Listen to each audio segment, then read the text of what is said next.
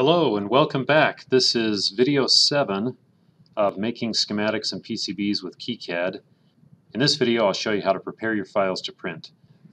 When we finished the last video we had laid out all of the component outlines, connected them with traces and vias, and then I showed you how to duplicate the entire design and copy it and paste it so we have two on the same board, because I happen to have a board that's that particular size that I'm going to print on.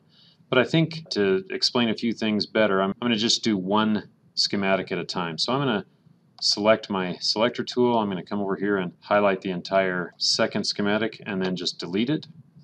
What I want to show next is to run a design rules check of our board. That's going to check to see that everything is connected correctly. So I'm going to go up here to the Perform Design Rules check button. It's the same one that looks like the bug.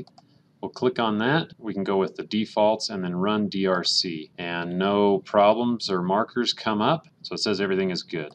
Now I want to lay out some text on a silkscreen layer. So I'm going to go over here to the right side.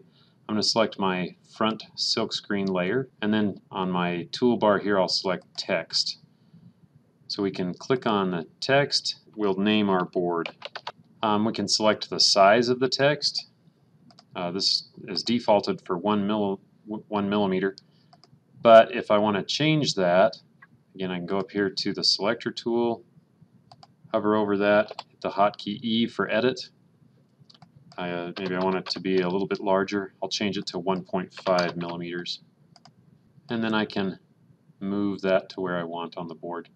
If you have silkscreen logos or words that you want put on, that's how you do that. Next I want to display the dimensions of my board. So I'm going to select the fabrication layer, make it visible, and then select it. And then I'm going to, in my menu of items, I'm going to click Add Dimension. Then come over and click on one corner of the board, drag to the other corner of the board, and click again. Then I can lift that up and it shows me in detail the exact width of that board. Again, click on a corner, drag to the other corner, and then pull it out to the side. It shows me the dimension, length, and width of that board. And I can turn off that fabrication layer or leave it on. Now I'm ready to export my files to be printed. So to do that, you go up to File, and instead of Export, we're going to go down to Plot. And I want to select Gerber View as the plot format. I want Gerber.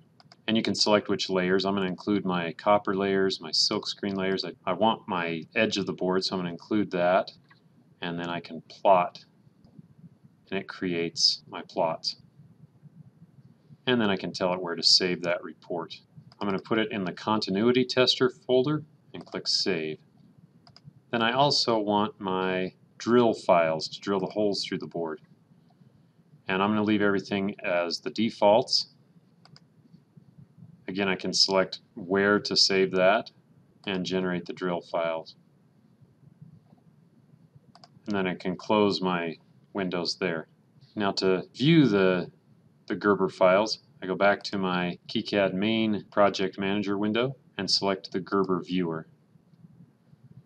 Okay, then I'm going to open the Gerber files. It asks where to look for those. You just show it where to look for them, and I'm going to select all of these files. And that's what my Gerber file looks like.